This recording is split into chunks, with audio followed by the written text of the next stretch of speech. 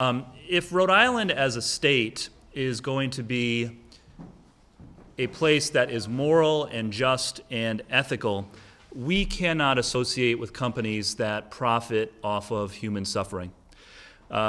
In that spirit, today I'm announcing that at my recommendation, the State Investment Commission voted this morning unanimously to stop investing in companies that manufacture assault weapons for civilian use and to stop investing in companies that own or operate for-profit prisons. Assault weapons in for-profit prisons cause unimaginable pain for countless Americans, including many Rhode Islanders, and the state should not be associated with businesses that are in those industries. I do not take this action lightly. My job as state treasurer is to be a responsible steward of the state's finances, and as a fiduciary, I understand that our first job is always to deliver strong financial performance for the state of Rhode Island, and in particular for the members of the pension fund who have dedicated their lives to serving the community.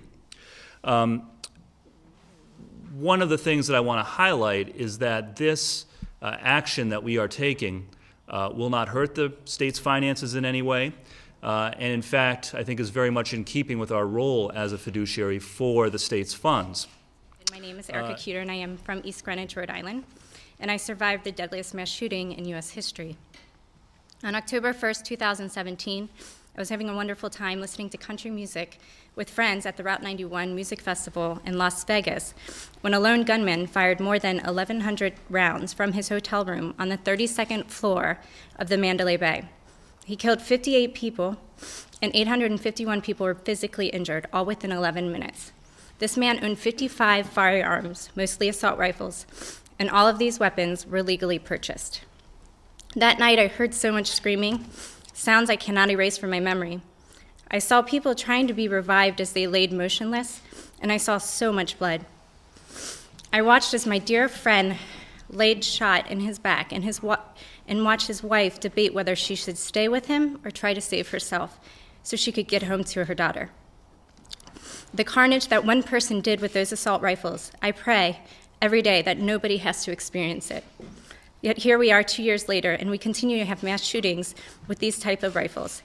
That night not only changed my life significantly, it also impacted those who are close to us, especially our children. And even though fortunately my friend who was shot survived, he is living the rest of his life with bullet fragments in his body and all the issues that come along with it. So when leaders like Seth Magaziner choose to listen to the stories of gun violence victims and recognize that there are far too many of us, positive change can happen. And when our state government takes a stand and prioritizes the well-being of the members of our community, lives will be saved. I'm so grateful to be living in a state whose leaders are doing their best to make a safer world for my girls while setting an example of good government to the rest of our country. Thank you. Thank you.